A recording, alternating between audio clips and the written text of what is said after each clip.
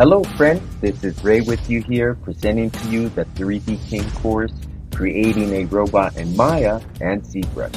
I will guide you throughout these lessons, demonstrating the process in the creation of a robot. I will also share effective techniques and tips used when modeling this type of character. To start, we will create a draft model as a reference. Afterwards, with the modeling toolkit, we will create the distinct pieces.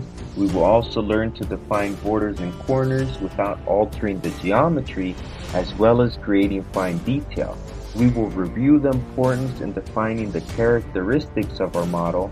Finally, in ZBrush, we will create fine details, return them to Maya with geometry, and ready to animate. There is much to learn, and let's begin.